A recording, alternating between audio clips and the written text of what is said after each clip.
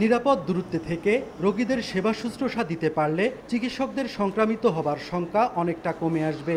এমন ধারণা থেকে করোনার সামনের সারির যোদ্ধা স্বাস্থ্যকর্মীদের সহায়তায় এগিয়ে আসেন রাজশাহীর বরেন্দ্র বিশ্ববিদ্যালয়ের কম্পিউটার সায়েন্স অ্যান্ড ইঞ্জিনিয়ারিং বিভাগের তৃতীয় বর্ষের 5 শিক্ষার্থী শুভ, সৌরভ, তামিম, খালিদ ও সোহানুর।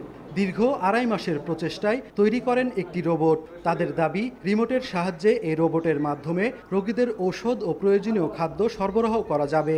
আর এতে বসানো হ্যান্ড স্ক্যানারের মাধ্যমে আক্রান্ত ব্যক্তির শরীরের তাপমাত্রাও পরীক্ষা করা যাবে। বর্তমান যে আমাদের বাংলাদেশে এবং বিশ্বব্যাপী যে প্যান্ডেমিকটা চলছে, সেটাতে আমরা দেখতে পাচ্ছি যে সামাজিক দূরত্বকে সবচেয়ে বেশি প্রাধান্য দেওয়া হচ্ছে।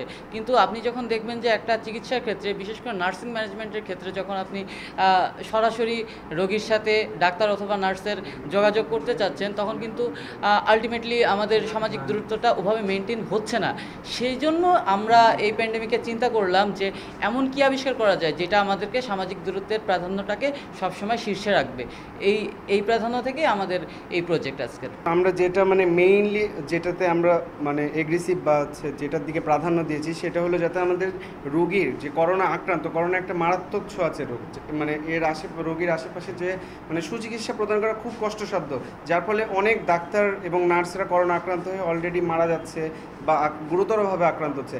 আর আমাদের এই রোবটটার কাজ কি, আমরা এই সেবাটাই প্রদান করব, কিন্তু আমরা ডাক্তার অথবা নার্স কাউকে রোগীর সরাসরি সংস্পর্শে যেতে হচ্ছে না। একটা ডাক্তারের চিকিৎসার জন্য যেসব ডিভাইসগুলো ইউজ করা দরকার, সেই ডিভাইসগুলো ইউজ করছি, এবং এই ডিভাইসগুলো ইউজ করার পরে রেজাল্টগুলো কীভাবে ডাক্তারের কাছে পৌঁছাবে, এর জন্য আমরা একটা সার্ভার তৈরি করছি। অ্যাপের নির্দিষ্ট একটা স্ট্যাটিক আইপি আছে, ওই আইপি ইউজ করে আমরা যে কোনো জায়গায়, পৃথিবীর যে কোনো প্রান্ত থেকে ইন্টারনেটের থ্রুতে আমরা এই ডিভাইসটাকে কন্ট্রোল করতে পারবো।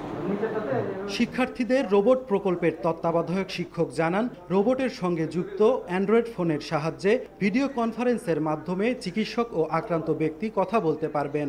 স্মার্ট ডিভাইস থাকছে, যেটার মাধ্যমে টেলিমেডিসিন যেটাকে বলে, ডাক্তার দূর থেকেই রোগীকে রিয়েল টাইম ভিডিও কনফারেন্সিংয়ের মাধ্যমে রোগীকে তার সকল সেবা দিতে পারবে এবং সকল উপদেশ দিতে পারবে। আর বিভাগের এই শিক্ষক জানালেন, বিশ্বের যে কোনো প্রান্ত থেকে একটি অ্যান্ড্রয়েড ডিভাইসের মাধ্যমে এটিকে নিয়ন্ত্রণ করা সম্ভব। এটা এখন আমরা কার্যক্ষেত্রে যদি নিয়ে যেতে পারি, সেক্ষেত্রে আমাদের স্বাস্থ্যকর্মী, ডক্টর, নার্স, এদের মৃত্যুর হার এবং বিশেষ করে কোভিড আক্রান্ত যে রোগীগুলো আছে তাদের মৃত্যুর হার কিন্তু আমরা কমে নিয়ে আসতে পারবো। সেক্ষেত্রে এটা আমাদের এখন প্রাইমারি স্টেজে আছে, এর জন্য আমাদের সরকার অনুদানের অবশ্যই প্রয়োজন হবে। শিক্ষার্থী ও শিক্ষকেরা চান সরকারি পৃষ্ঠপোষকতার পাশাপাশি দ্রুত মাঠ পর্যায়ে এর বাস্তবায়ন। রোবটটি তৈরিতে খরচ হয়েছে 15,000 টাকা। সাইফুর রহমান রকি, সময় সংবাদ, রাজশাহী।